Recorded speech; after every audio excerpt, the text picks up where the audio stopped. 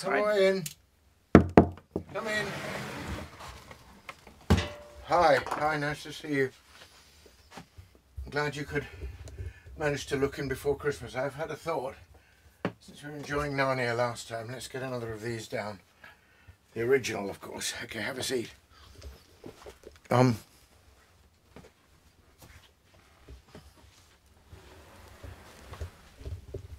Well, we're coming on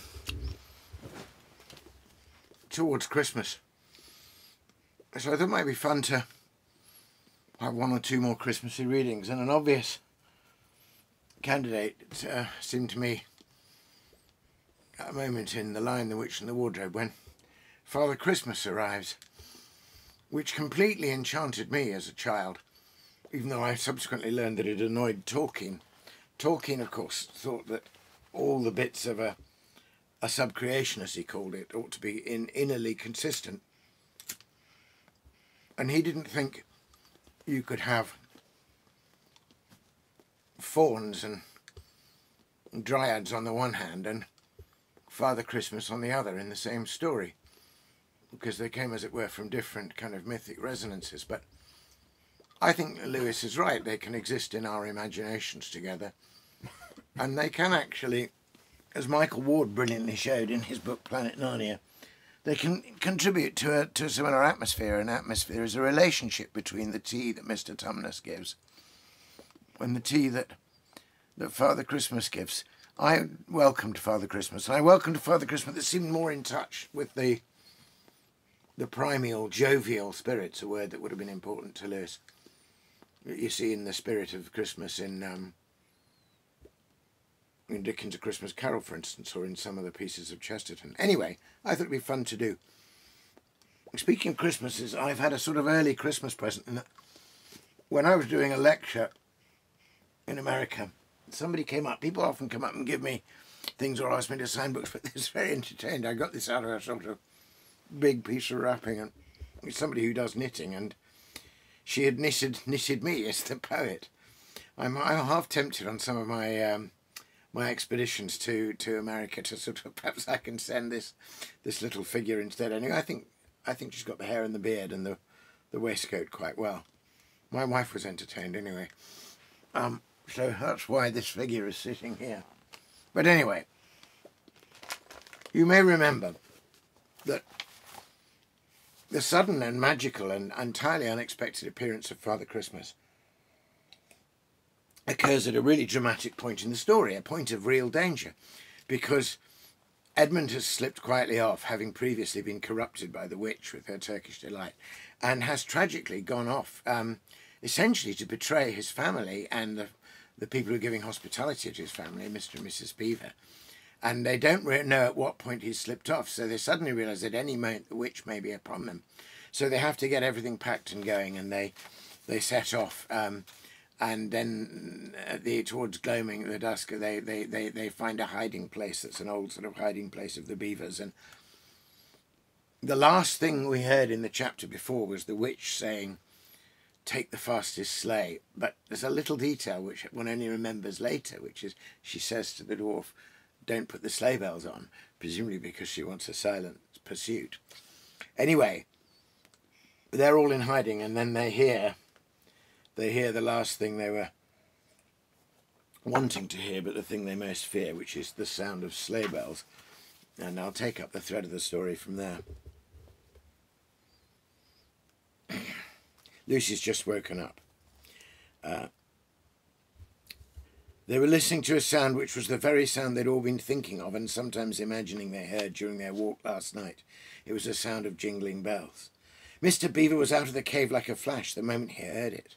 Perhaps you think, as Lucy thought for a moment, that this was a very silly thing to do, but it was really a very sensible one. He knew he could scramble to the top of the bank among the bushes and brambles without being seen, and he wanted above all things to see which way the witch's sledge went.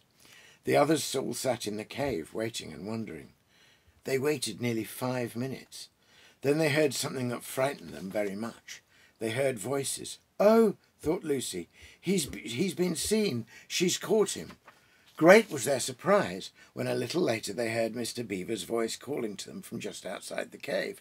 "It's all right," he was shouting. "Come out, Mrs. Beaver. Come out, sons and daughters of Adam. It's all right. It isn't her." This was bad grammar, of course, but it's how beavers talk when they're excited. I mean, in Narnia, or in our world, they usually don't talk at all. So, Mrs. Beaver and the children came bundling out of the cave, all blinking in the daylight and with earth all over them, and looking very frowsty and unbrushed and uncombed, and with the sleep still in their eyes. "Come on," cried Mr. Beaver, who was almost dancing with delight. "Come and see. This is a nasty knock for the witch. It looks as if her power is already crumbling." "What do you mean, Mr. Beaver?" panted Peter as they all scrambled up the steep bank of the valley together. "Didn't I tell you," answered Mr. Beaver, "that she'd made it always winter and never Christmas? Didn't I tell you? Well, just come and see." And then they were all at the top, and they did see. It was a sledge, and it was reindeer with bells on their harness, but they were far bigger than the witch's reindeer, and they were not white but brown, and on the sledge sat a person whom everyone knew the moment they set eyes on him. He was a huge man in a bright red robe, bright as holly berries, with a hood that had fur inside it, and a great white beard that fell like a foamy waterfall over his chest.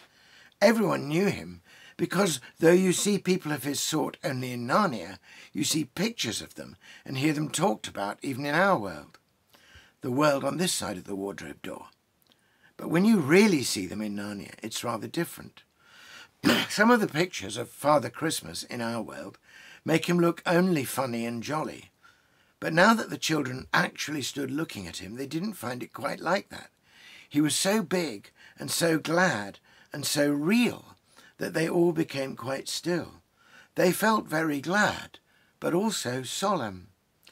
"I've come at last," he said. "She has kept me out for a long time, but I have got in at last. Aslan is on the move. The witch's magic is weakening." And Lucy felt running through her that deep shiver of gladness you only get when you are being solemn and still. "And now," said Father Christmas, "for your presents. There is a new and better sewing machine for you, Mrs. Beaver. I'll drop it in your house as I pass." If you please, sir," said Mrs. Beaver, making a curtsy. "It's locked up." "Locks and bolts make no difference to me," said Father Christmas. "And as for you, Mr. Beaver, when you get home, you'll find your dam finished and mended, and all the leaks stopped, and a new sluice gate fitted." Mr. Beaver was so pleased that he opened his mouth very wide, and then found he couldn't say anything at all. "Peter, Adam's son," said Father Christmas. "Here, sir," said Peter. "These are your presents," was the answer, "and they are tools, not toys. The time to use them is perhaps near at hand. Bear them well." With these words, he handed to Peter a shield and a sword. The shield was the colour of silver, and across it there ramped a red lion, as bright as a ripe strawberry at the moment when you pick it. The hilt of the sword was of gold, and it had a sheath and a sword belt and everything it needed, and it was just the right size and weight for Peter to use. Peter was silent and solemn as he received these gifts, for he felt they were a very serious kind of present. "Susan, Eve's daughter," said Father Christmas. "These are for you," and he handed her a bow and a quiver full of arrows, and a little ivory horn. "You must use the bow only in great need," he said, "for I do not mean you to fight in the battle. It does not easily miss. But when you put this horn to your lips and blow it, then wherever you are, I think help of some kind will come to you. Last of all," he said, "Lucy, Eve's daughter." And Lucy came forward. He gave her a little bottle of what looked like glass, but people said afterwards that it was made of diamond, and a small dagger. "In this bottle," he said, "there is a cordial made of the juice of one of the fireflowers that grow in the mountains of the sun. If you or any of your friends is hurt, a few drops of this will restore them, and the dagger is to defend yourself at great need, for you also are not to be in the battle." "Why, sir?" said Lucy. I don't know, but I think I could be brave enough." "That is not the point," he said, "but battles are ugly when women fight, and now," here he suddenly looked less grave, "here is something for the moment for you all." And he brought out, I suppose from the big bag at his back, but nobody quite saw him do it, a large tray containing 5 cups and saucers, a bowl of lump sugar, a jug of cream, and a great big teapot all sizzling and piping hot. Then he cried out, "Merry Christmas! Long live the true king!" and cracked his whip, and he and the reindeer and the sledge and all were out of sight before anyone realised that they had started. Peter had just drawn his sword out of its sheath and was showing it to Mr. Beaver when Mrs. Beaver said, now then, don't stand talking there till the tea's got cold, just like men. Come and help us carry a tray down and we'll have breakfast. What a mercy I thought of bringing the bread knife." Wonderful practicality from Mrs. Beaver there. So it's so good in so many ways, that the sense of the sort of reality of Father Christmas, the movement from the idea of solemnity and gladness going together, something Lewis felt very strongly about and felt they had in the Middle Ages and that we'd somehow lost. The movement from the high solemnity of the arming of Peter, who will later be Sir Peter Wolfsbane, with the sort of wonderful coziness of the tray. Somehow there's all the sort of pot of English tea in the middle of Narnia. It's a wonderful, well, I mean, Tolkien thought it was a hodgepodge, but I'm not sure that it is a hodgepodge. I think it's a cramming together a series of disparate but equally good things, and it's the goodness, in my view, that ties them all together. Anyway, I just thought it'd be nice before Christmas, since we're not ruled by a white witch and Christmas is coming to us here in England, just to get this little episode in. And of course, dramatically and ironically, it contrasts with the unfortunate time that Edmund is having, who thought he was going to have all the good things in the presents, but having betrayed the good itself, is now having a much more difficult time. But as you know, things come out all right for him as well in the end, thanks to the golden goodness of Aslan. It gives me pleasure to revisit these books. I sometimes get in touch with my 8-year-old self when I do. Anyway, have a really good Christmas. If I don't see you before, you may be able to pop in, but otherwise enjoy the festive season. Cheers.